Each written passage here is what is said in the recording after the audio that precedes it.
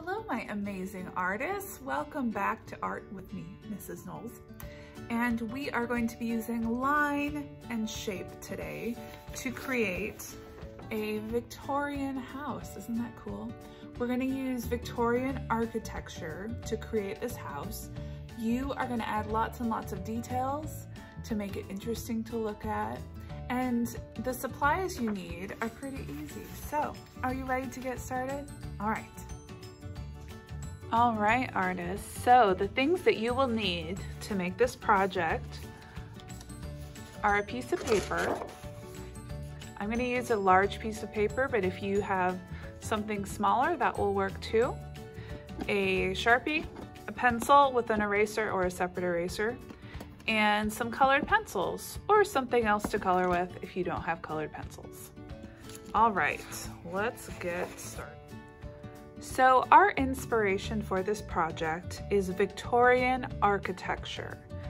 If you are not super familiar with Victorian architecture, you can go to Google, type that in, Victorian architecture, and it will give you a lot of examples of different types of houses and buildings that you can look at to get some ideas for this project.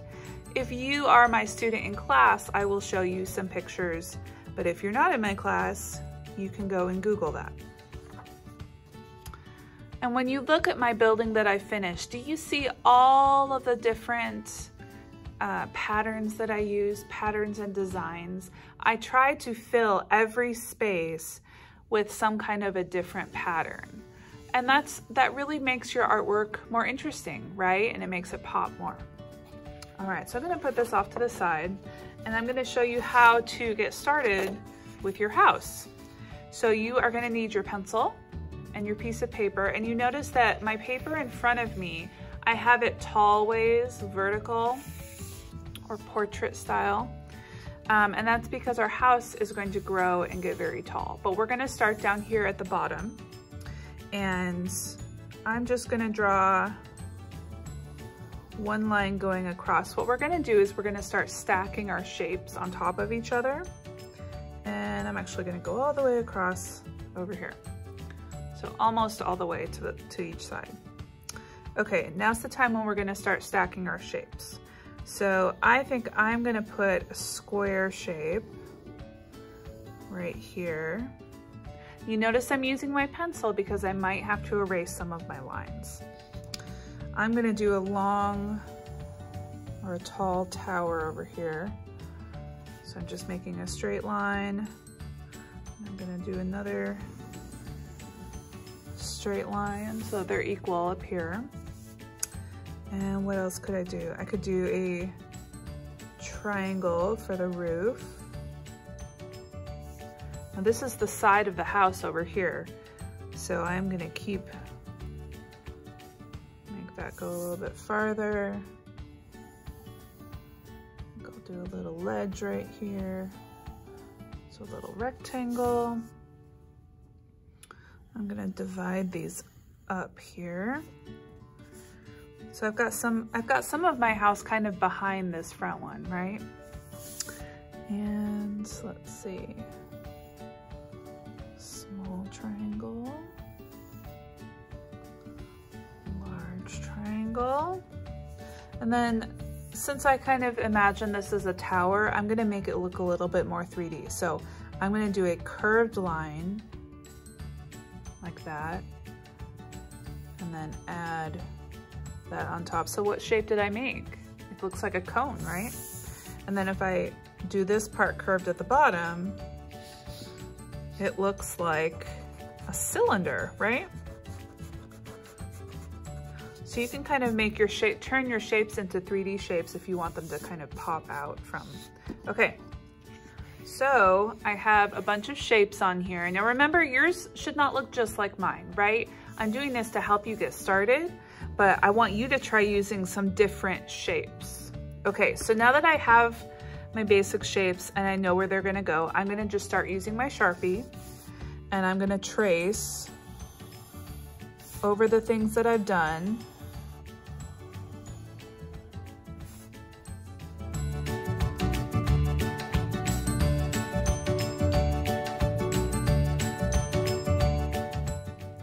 All right, so I traced it in Sharpie and then I erased my pencil so that my paper looks nice and clean. And if I made a mistake, it's gone, right? All right, so now what I'm gonna do is add windows and doors. And I want you to think about where you can put the windows and where is your front door gonna be? Or if you have, maybe you have some other doors as well. So I'm gonna do that using my Sharpie, not my pencil.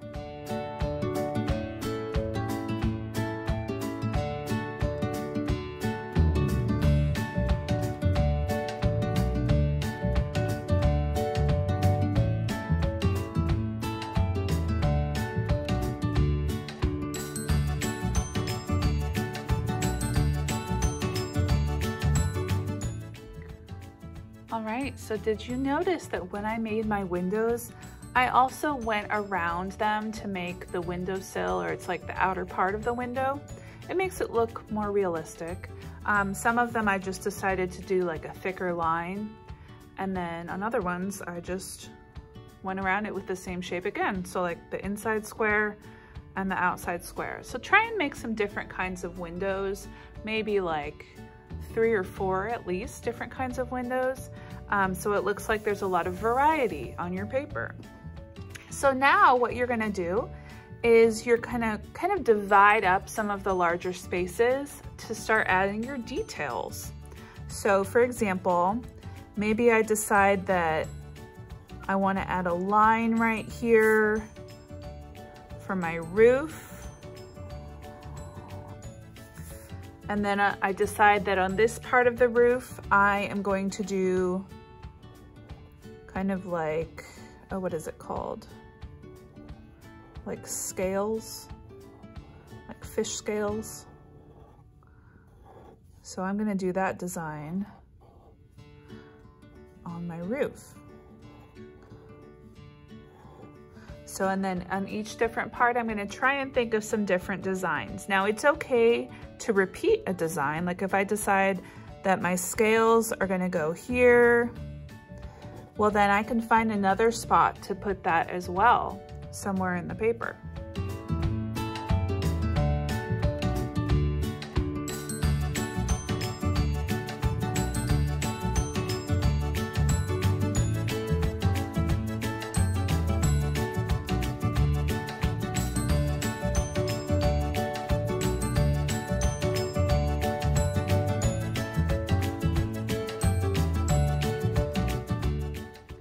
So this is a great time if you're running out of ideas to go back and look at the Google search that you did for some different kinds of Victorian architecture. Because when you look at those pictures, you can get some great ideas for things to do on the side of your building. Like check this out, look how there's like an X on that building. So there's a lot of different interesting designs that you could do. So get some ideas if you're running out of ideas.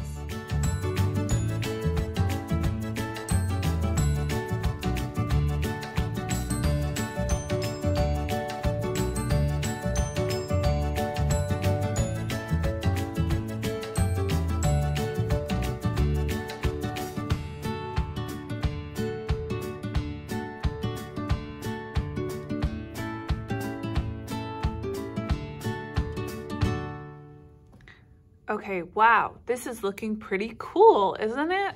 Once you get all those designs on there, it looks pretty awesome. And the nice thing, one of the things I like about drawing the Victorian houses is that you have to remember these houses are like 150 years old about. So you don't have to worry about getting straight lines and you know, everything is perfect, because if you actually go to a house and look at it, it's pretty old, right? It's not gonna look perfect. So don't worry about getting your lines perfect. And that is why I was using a Sharpie to draw, because you can just draw and you don't have to worry about it. If you make a mistake, you can just fix the mistake and keep going, right? It's not a big deal. So our last step is to color, and I'm going to use colored pencils for this. If you had something else that was that had a smallish point to it, like markers, you could use that as well. But you have lots and lots of details, right? So you're gonna need something that's small for those details. So let's do a little refresher on how to use colored pencils. So there's a lot of different ways that you can draw with your colored pencils. One of those ways, I'm just gonna flip this over so you can see, is called hatching. That's when you go back and forth in a line and it just kind of creates the solid color. Now there's also something called cross hatching. And that is when you go back across what you've done and you go back the other way. So you saw my lines are going vertical right now. So I would take it and I would make my lines going horizontal. And you can see that it starts to make your color darker when you do that. But also that's a great way to mix colors. So let's say I'm using my orange, but I think, you know what? I really want this to be more of an orange-red color. Well, then I would take my red and I would go back across and cross hatch it. And the color that I get is more of an orangey red. So think about that as you are using your colored pencils. Okay, so here's a picture of my finished one again. And you can see that I actually chose specific colors to use, right? I chose a couple different greens and a couple of different purples, like light purple, dark purple. So choose some colors that you think would look nice together as you're coloring. Maybe you choose complementary colors. Those are red and green, purple and yellow, colors that are opposite. Maybe you decide to do warm and cool colors. This is all cool colors, right? So kind of decide on your theme of how you're going to color it before you start. I am so glad you joined me to make your Victorian house. And once you're finished, make sure you take a picture and send it to me so that I can see what you created. Okay, I'll see you guys later. Bye-bye.